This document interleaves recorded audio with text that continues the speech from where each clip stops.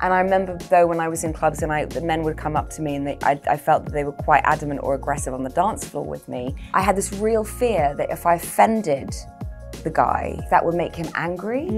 But if you do something a bit mad, they back down. And so I used to do really ugly, intense dancing at them that also was totally out of rhythm all of a sudden, and almost be like manically into them, and it would last like 10 seconds before they were like gonna back down. She's crazy. In my head I'm like, that's such a great tip, everyone listen. But then I'm like, no, why should we be the ones that are having to, no, exactly, yeah. Absolutely.